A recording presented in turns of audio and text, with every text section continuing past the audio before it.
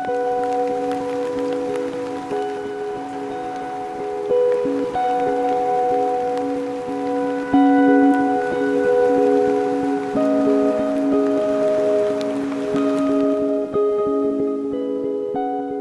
Dylan and I have built our YouTube channel over the past few years, the one thing that we've both come to value and aspire to most is production quality.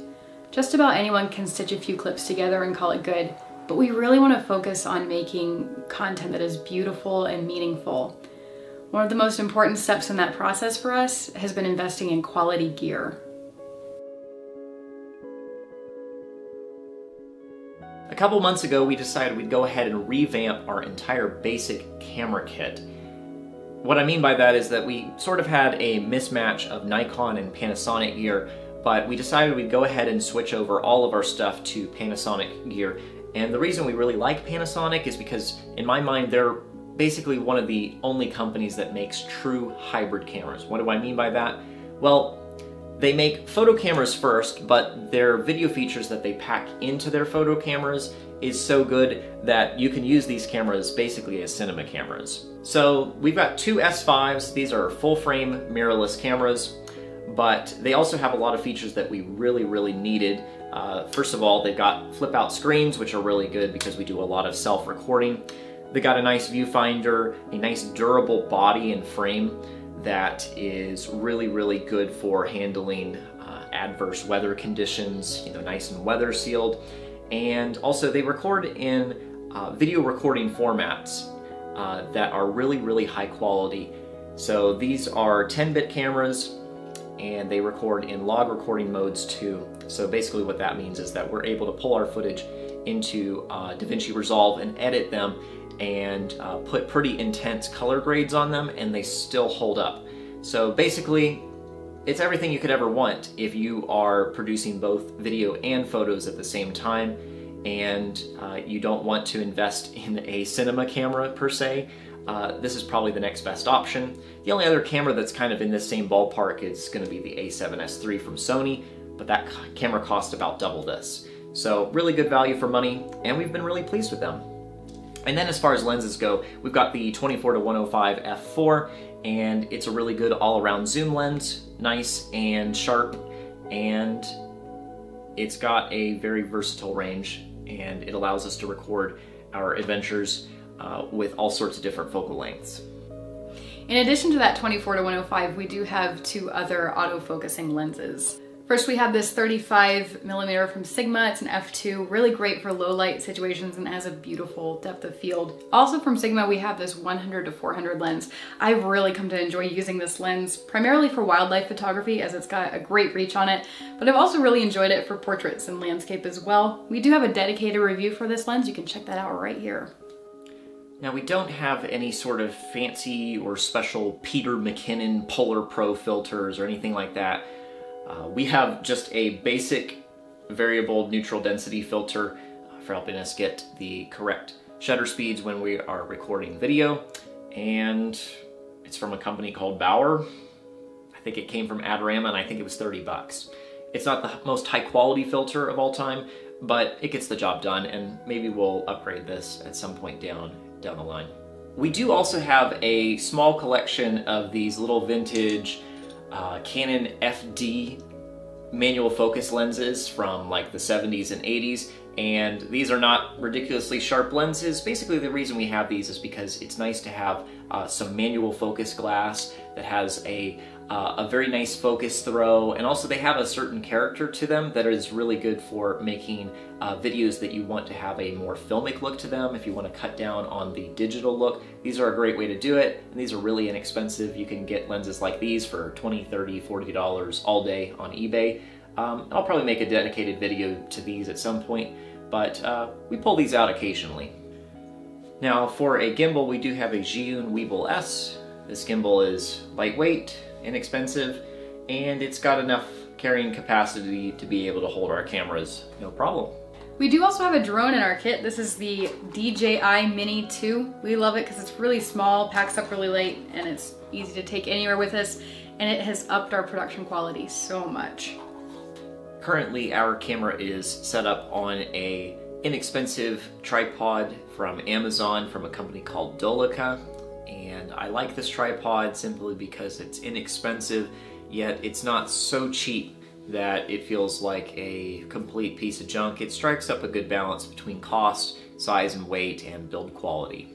All right, we both have our own individual camera bags. Mine is the Freeline BP 350AW. And mine is the Photo Traveler 150. It's a lot easier. Yeah, and mine's, of course, a much bigger bag. It's one of the types of bags, kind of like the Peak Design bags, that has, you know, side access to your gear. And it's got a lot of space for putting all sorts of things.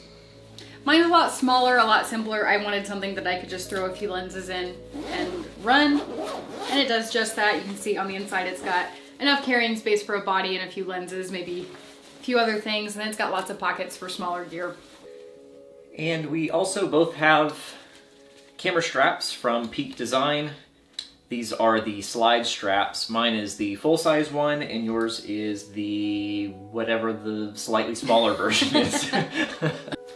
So now we come to another bit of kit that we recently received from Side by Side Gear. So Side by Side has been kind enough to sponsor this video in that they provided for us some products, this being one of them. This is the Power Packer, and basically it's a great little organization tool. Inside you can put all sorts of things.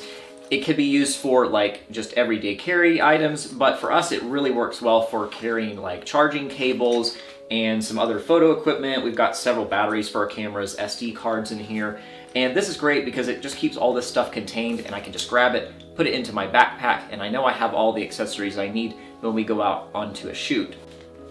They also sent us one of their dry bags. This one's really dirty right now because I recently used it when I went out on my solo backpacking trip. You can see the video for that on our channel as well.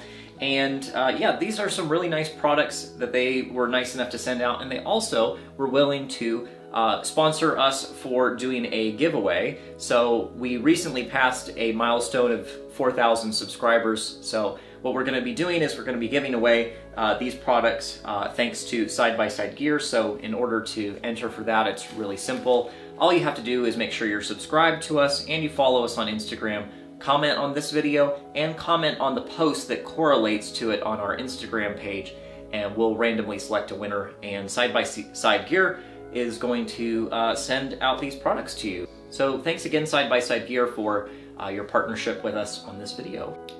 Now for audio recording, most of the trip videos that we do, we actually record with just this small little shotgun microphone. This is from Boya, and you can pick these up all day on Amazon really inexpensively. I'm pretty sure this is just about an exact copy of the same little microphone that Rode makes, but this microphone is way, way cheaper. I think you can get these for like $20 or $25, $30 or so, and the quality on them is surprisingly good.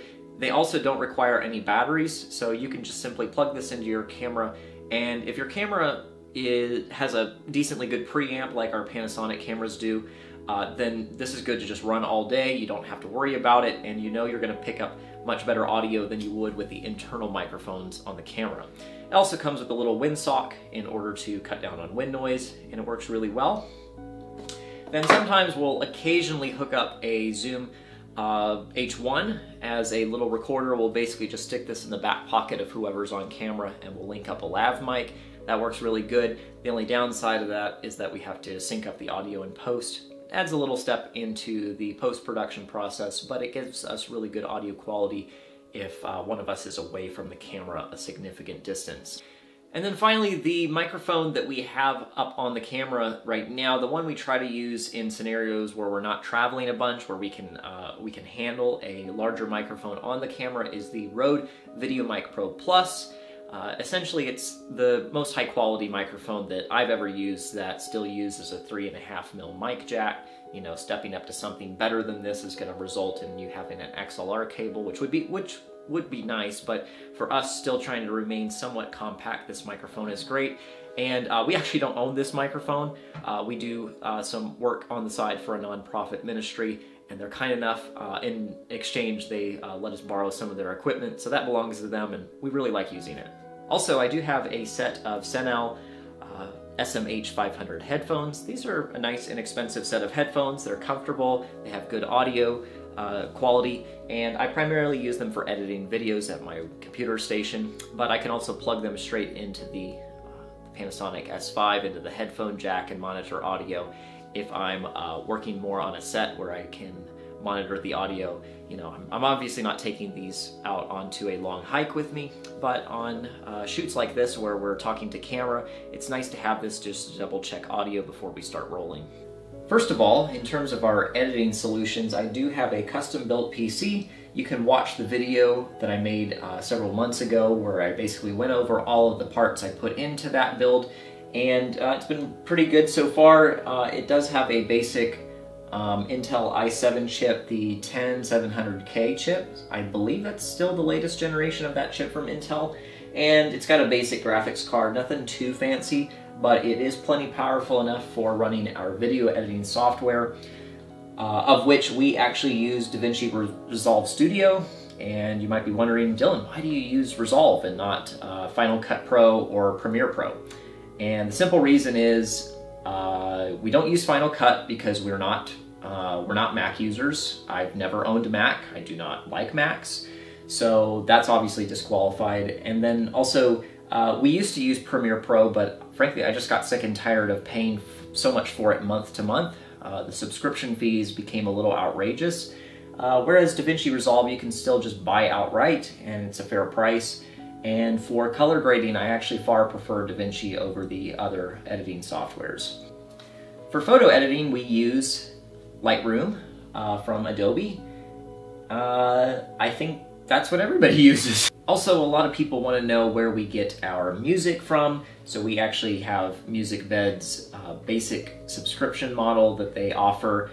It's inexpensive and it allows you pretty much unlimited access to high-quality music. We're not sponsored by them. They do sponsor a lot of content on YouTube, but they don't sponsor ours. We just really like their service, and we really like the selection of music that they have.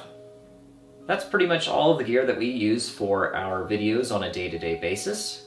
If you have any questions about anything, feel free to leave them below, and don't forget to enter into our giveaway for that nice gear from Side by Side. And of course, don't forget to like and subscribe. We'll see you in the next one.